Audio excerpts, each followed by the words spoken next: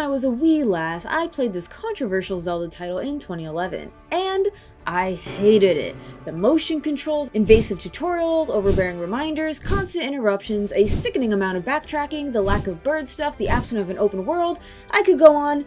But as of September 2022, after beating the HD remaster of Skyward Sword, I'm a changed woman. I like it. While some grievances were addressed, others not so much, as it was too deeply etched into the world. Today, I'm sharing my journey of revisiting and learning to enjoy what was once among my least favorite Zelda games.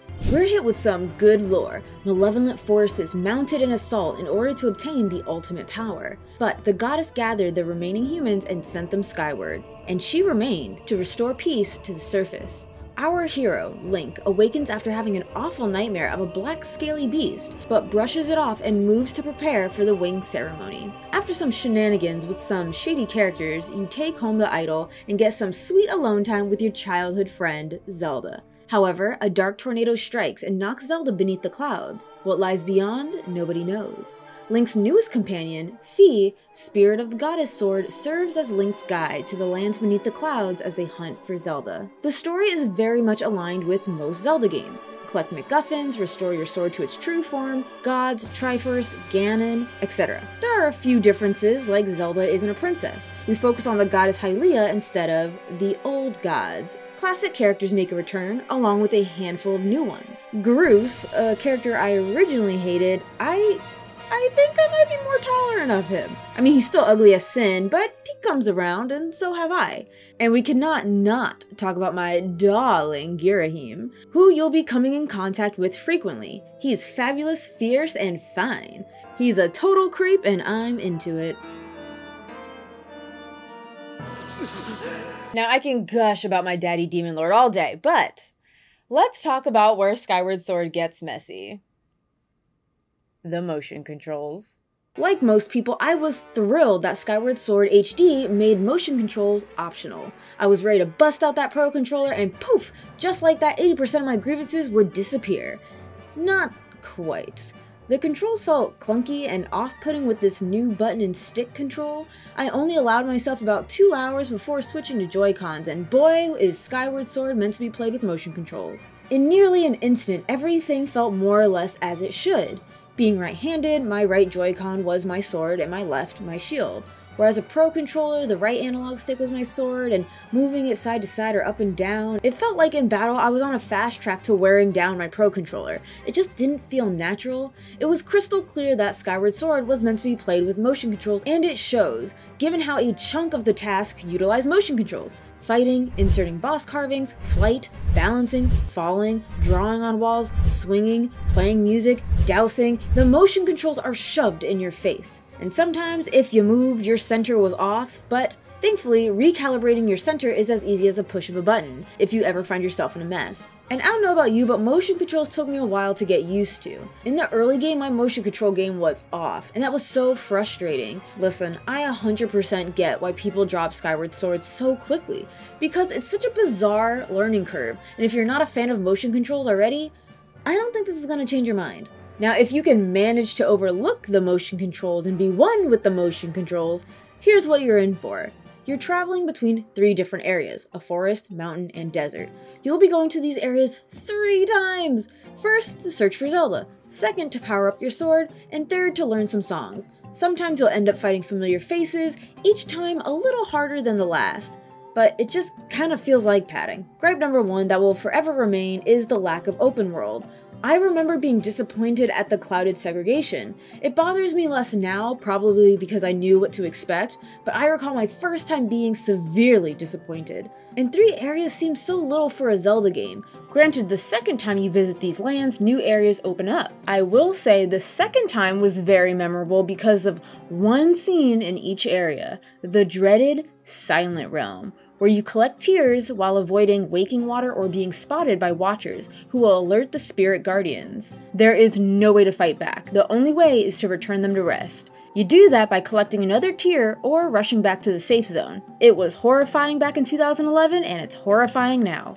Third time, it's mostly the same areas, but you're coming back to it with a twist, like hiding from moblins since you're unarmed. On one hand, I'm impressed they've managed to take the same 3 areas and make them decently fresh with each visit, with new monsters, change of terrain, and challenges.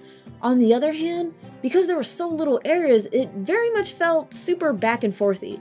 Lots of backtracking through dungeons or areas you've already traveled, just with a twist. But I do gotta admit, it's nice taking down these once tough enemies with ease as you power up your goddess sword. I do like the feeling of progression. Now, exploration is made easy with dowsing. Select what you want to hunt down, whether it be Zelda, objects, hearts, you name it. However, it cannot be used in dungeons. You could also create beacons to help remember your pathing. Some new things are Link has a stamina meter now. When you run, climb, or lift heavy objects, there are several things to look out for, like bugs, critters, and materials to collect and use to upgrade later. And don't worry, unlike the original, where you get an item blurb, even after already picking up an item, you only get it once in the HD version.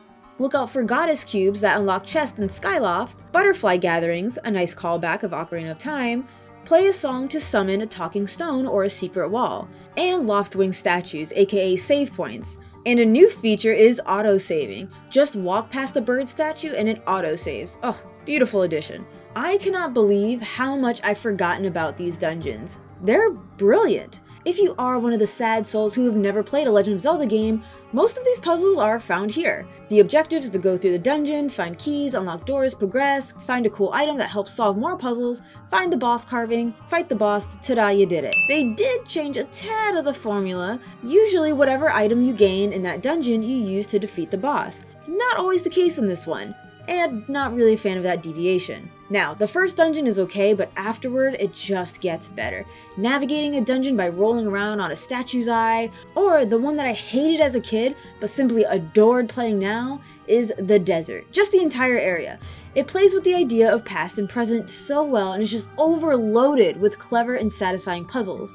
Strangely enough, the desert area was the place I got stumped the least, which blew my mind because I was dreading it, and after my first run through, I was itching to go back. And the second time you return to these areas, you're going into new dungeons, and they really test you, bringing back old tricks while teaching you new things.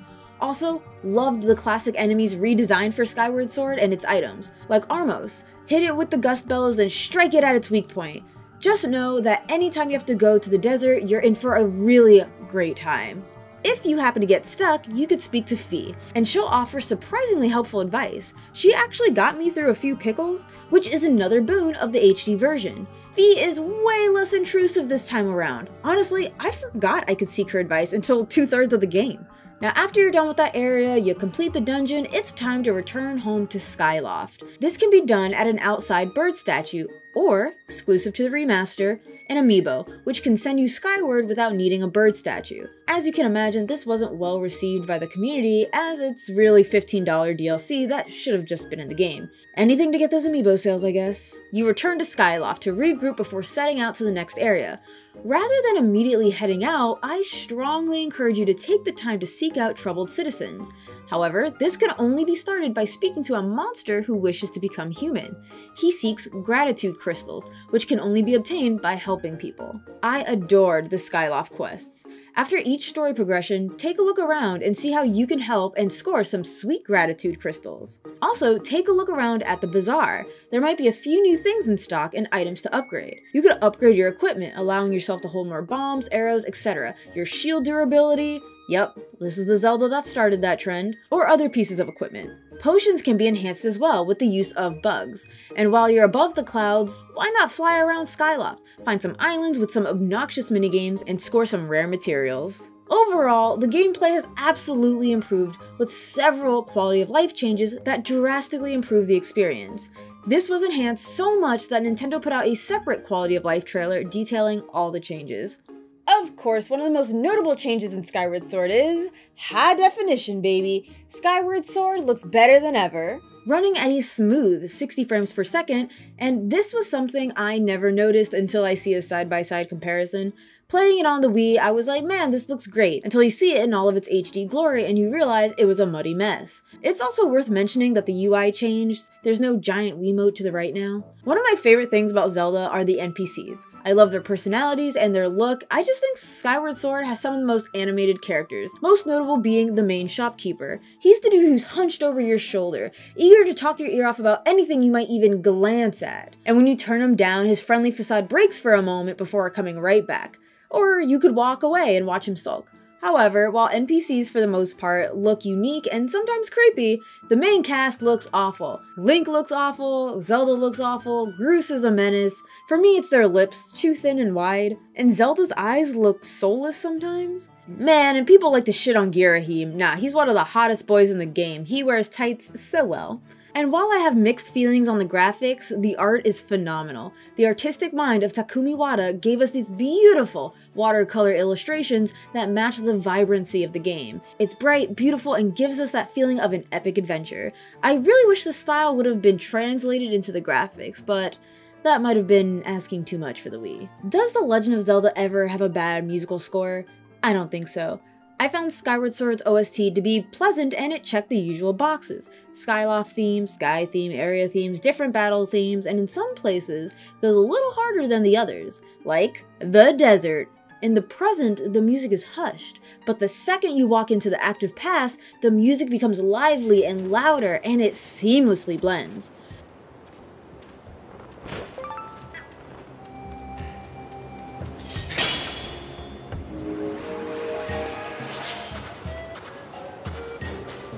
Skyward Sword does this a lot, actually. Another example is the bazaar. Depending on who you talk to, you get a different bazaar theme that fits that person's shop.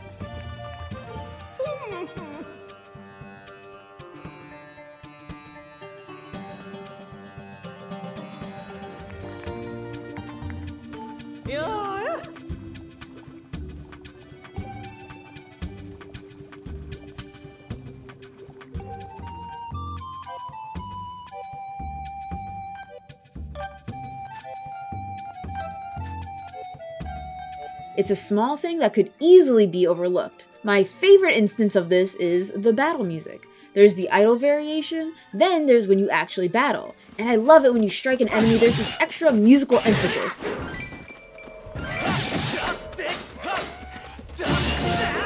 Or a boss fight when you have a victorious phase and the music turns uplifting and heroic. Ugh, I love it.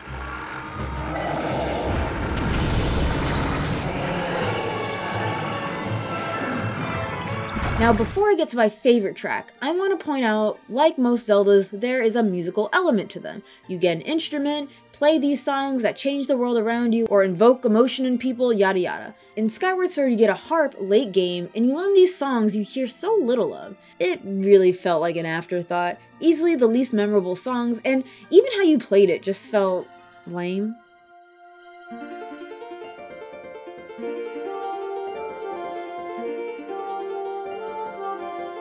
Now, my favorite soundtrack is probably the Lizalfos battle theme. These are among my favorite enemies in Zelda, even though they are a bitch to fight in this game.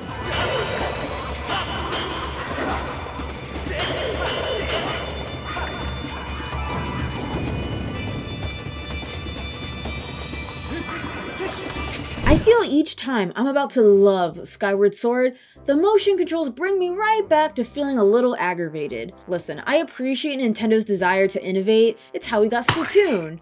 And ARMS. Splatoon 2. But ARMS was very innovative. The Octo expansion. Okay, yes, but ARMS. Splatoon 3. ARMS did. Yo, Splatoon got a manga? But if you can somehow endure the motion controls, you'll get to experience some of the most animated Zelda characters, a beautiful origin story, and brilliant puzzle-solving dungeons. If you're anything like me, someone who hated Skyward Sword on the Wii, please give the HD remaster a chance. It corrects so much and the experience is exponentially better. But if motion controls do manage to scare you away, why not check out my review of The Legend of Zelda Link's Awakening Remake on the Switch, or The Legend of Zelda-like game, Blossom Tales.